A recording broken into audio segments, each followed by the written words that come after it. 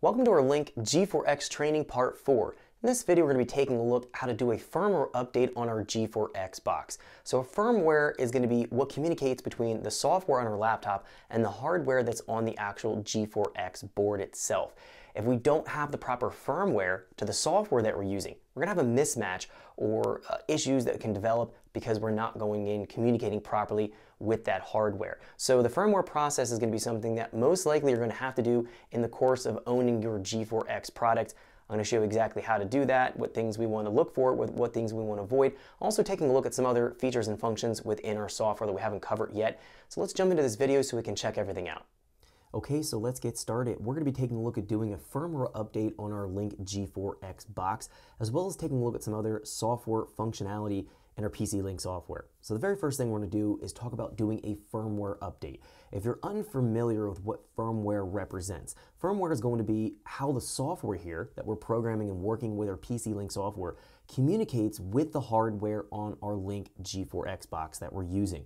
So for example, if I'm programming something like my fuel table and I'm trying to have the fuel injector drivers open and close the injectors properly, if I don't have my firmware correct to the software I'm using, I might find that there's some kind of a deviation going on there. It might not control things properly.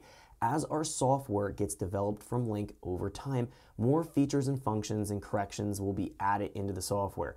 We want to make sure that when we're using the latest version of the PCLink software, that the firmware on our box is going to be updated as well, so there's no kind of deviations between the two, so that when our software is trying to communicate with the hardware on the box, everything is going to function as expected. So what we're going to do here in order to do a firmware update, it's actually really simple. We're going to go up to the top here under ECU controls. Now I do want to mention, if we look at the very top here, I'm in the online status. You want to make sure that you have a key on in your vehicle, but the engine off. You don't want to do a firmware update when the engine is running.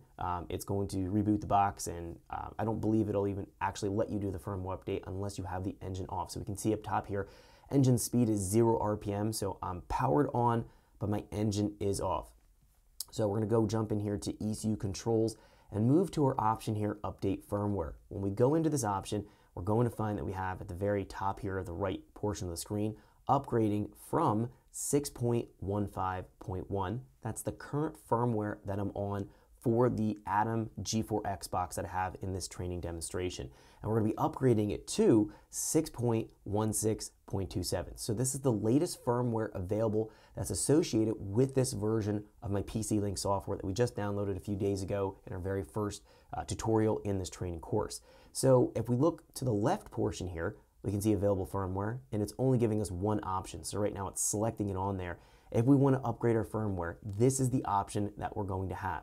Now you may have several different options available to you. You always want to choose the latest firmware update possible when you're going in and doing this. So if you have 3 choices here, always look for the highest number possible. So in this case, I'm going from 6.15.1 to 6.16.27. So if there was a 6.16.24 available here and a 6.16.27, I would choose this higher number option. That's the latest firmware revision that we want to go and select. Now, in order to do the firmware update, we have to go here to read notes first. When we click on this, our box opens up here and it tells us what this particular firmware version that we're updating is going to be including or fixing or changing within the communication between software and hardware.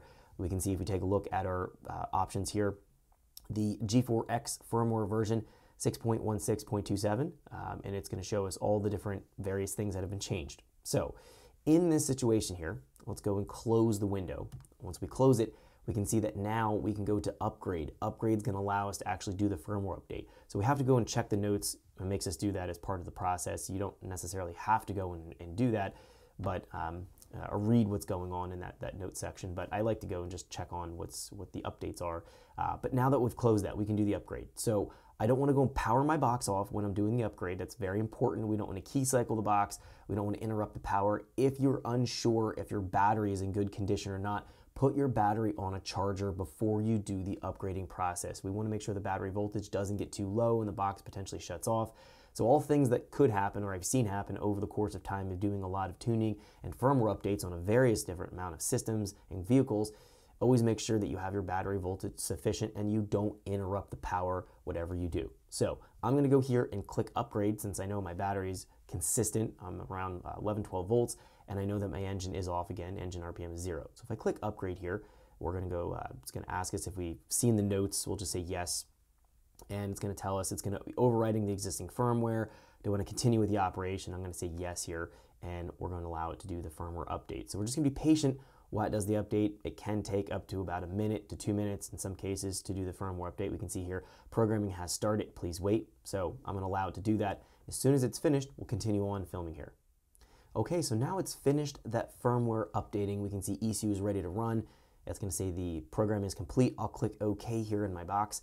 And now I can close this, and it's already done the upgrade. I don't have to go and do this again. And in fact, if we pop open this window again, let's go close this. If your box shifts from Link, and it's going to be... Thanks for checking out our teaser clip. If you want to see the rest of this video and more than 500 hours of current EFI training we have to offer, make sure you click right here. If you want to go and check out more teaser clips from this training course, click here, and you don't want to miss any of the videos we're going to be releasing on this channel, so make sure you subscribe and click here.